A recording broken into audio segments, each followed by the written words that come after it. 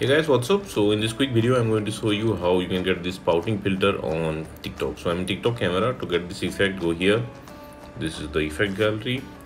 Okay, this is a trending filter. You will see this in trending section. Remember this image, this is the filter. Tap on it. Okay, and this is the effect. Okay, and suppose you are not getting the effect from effect gallery, then what you can do, go to discover and here search for pouting. Okay, and on the top row you will see the effect icon. Just tap there and you will be directed to the effect page. Now from here you can add it to your favorites, and at the bottom of the page you will see tap to try. You can tap there to use this effect likewise. Okay, and suppose you are not getting the effect from discover also, then what you can do, let me go back. Okay, visit this website. Link to this website I'll give you in the description box below.